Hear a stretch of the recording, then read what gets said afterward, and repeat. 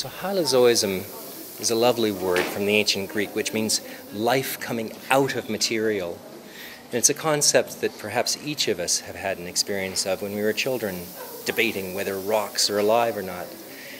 In this project, hylozoism is quite specific. That is, we are working with subtle materials and electricity and chemistry, weaving together interactions that at first create a responsive architecture that simulates life.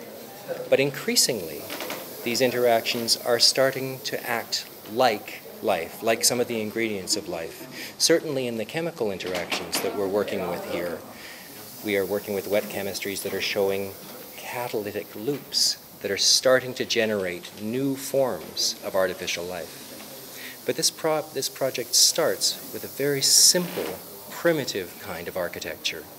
That is, a responsive architecture which makes space, which weaves space together with hyperbolic meshworks. The kind of meshworks that we see stretching around here, unclothed, without the mechanisms, are a kind of a geotextile, that is, a landscape reinforcement that makes a fundament, a kind of a new terrain, which is a basic kind of architecture, the act of creating the earth itself, and of folding it together into a terrain that all of us can meet on and be sheltered by. This meshwork then is clothed with arrays of mechanisms which work in subtle ways in order to allow the entire environment to start to breathe and shift and move in relationship to us. It's then further clothed in arrays of microprocessors that invest this environment with intelligence, with an insect-like intelligence that enables the environment to work like a coral reef or a great swarm.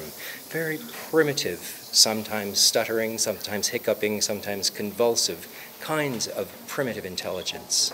And then in the latest development of this work, beyond the interactive systems and the kinesis that we've invested this work with, and the simple swarm-like crowd intelligence, now we're investing the work with a wet chemistry system, which works a bit like the lymphatic system of your own body, or the circulation system, which gathers in toxins and converts them into harmless substances like limestones and carbonates.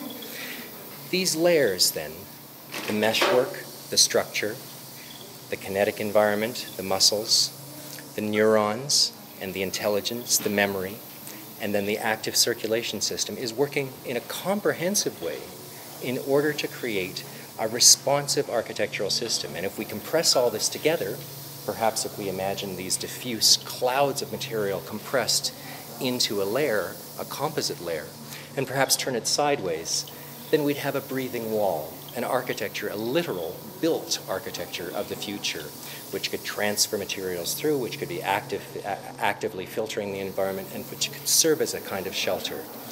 So when I say that, I make the claim that this architecture is practical and is devoted to being built.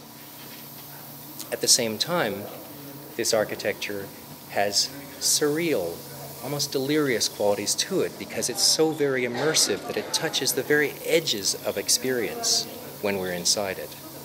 And so this work is also a work of the imagination and of the psyche, of asking about possibilities. The possibilities of, can an architecture live?